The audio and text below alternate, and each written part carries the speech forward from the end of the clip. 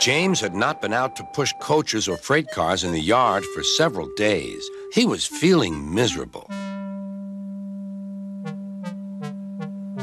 Oh, dear. I wonder how long I shall have to stay in the shed. Will anyone ever see my red coat again? Why did I go so fast that I made a hole in one of my coaches that had to be mended with, of all things, a passenger's bootlace?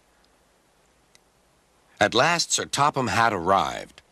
I know you're sorry, James, and I know, too, that you want to be a useful engine. People are laughing at my railway, and I do not like that at all. I will try hard to do my best, said James. That's a good engine. There's nothing like determination. I want you to pull some freight cars for me. James was delighted and puffed away.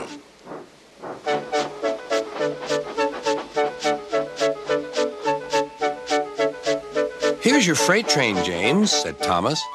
Have you got some bootlaces ready? And he ran off laughing.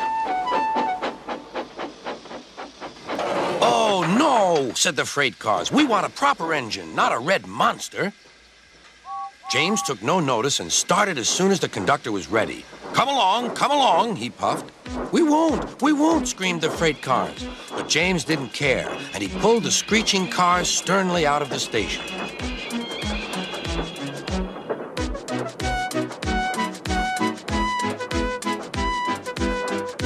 The cars tried hard to make him give up, but he still kept on.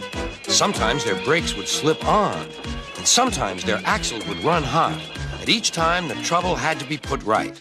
And each time James would start again, determined not to let them beat him. Give up, you can't pull us, you can't, called the cars. I can and I will, puffed James. And slowly but surely he pulled them along the line. At last they saw Gordon's Hill. Look out for trouble, James, warned his driver. We'll go fast and get them up before they know it. Don't let them stop you. So James went faster. Soon they were halfway up. I'm doing it, he panted. Will the top never come? Then, with a sudden jerk, it all came easier. I've done it! Hooray! It's easy now! But his driver shut off steam. They've done it again! We've left our tail behind, look! The last cars were running backwards down the hill. The coupling had snapped. But the conductor stopped the cars and got out to warn approaching engines.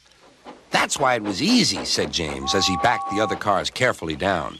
What silly things freight cars are! There might have been an accident. Should I help you, James? Called Edward. No, thank you. I'll pull them myself. Good. Don't let them beat you. You're doing well, whistled Edward, as James slowly struggled up the hill. I can do it, he puffed. He pulled and puffed as hard as he could. I've done it, he panted.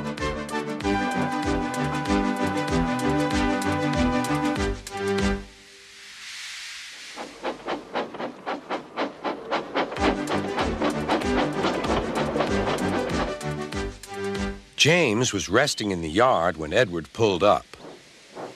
Beep, beep, he whistled. Then James saw Sir Topham Hatt. Oh, dear, what will he say? He asked himself. But Sir Topham Hatt was smiling. I was in Edward's train, and I saw everything. You've made the most troublesome train on the line behave.